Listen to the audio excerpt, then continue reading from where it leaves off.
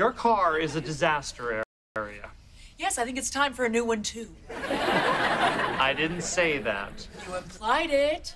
Bennett, it's worn down. Stan crashed it twice, and every time I drive by the car wash, they pretend to be closed. Okay, I can see what you're doing here. You want me to help you clean the car.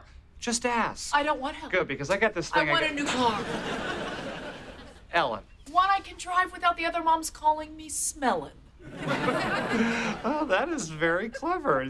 I mean, very hurtful. You know how bad this car is? There's a family of possums living under the back seat. There are no possums back there. Be careful, they're vicious. Ow! Okay, and now my head is stuck to the ceiling. What is this, gum? That's one theory.